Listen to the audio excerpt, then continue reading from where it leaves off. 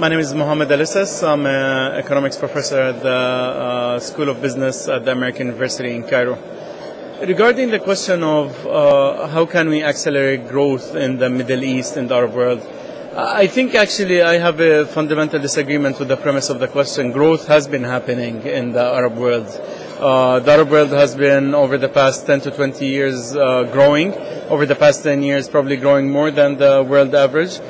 Take a country like Egypt, it's been growing at a very, very reasonable 6.7%. I think the problem has been how can we make the growth more inclusive?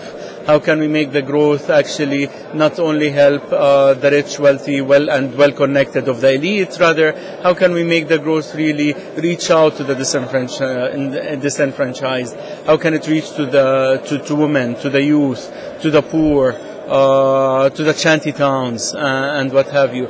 And when it comes to that question, I think going forward we really have to put an emphasis on an inclusive process whereby women should become part of the fabric, of the governance fabric, both on the private and public sector, where the youth are sought out in their capacity as decision makers and not only as junior analysts on both on all attributes. One way of doing that for the youth is alleviating the obstacles in the way of entrepreneurism and encourage them to achieve their own dreams and hopes. And in order to do that, we need to provide them with some basic seed funding. The region is afloat with petrodollars, and one good use of these petrodollars would be to redirect it back to the region, specifically to help the youth, specifically to target women projects, specifically at small and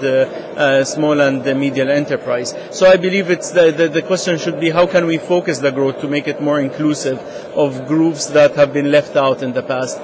It's not a question of how can we actually accelerate the growth per se.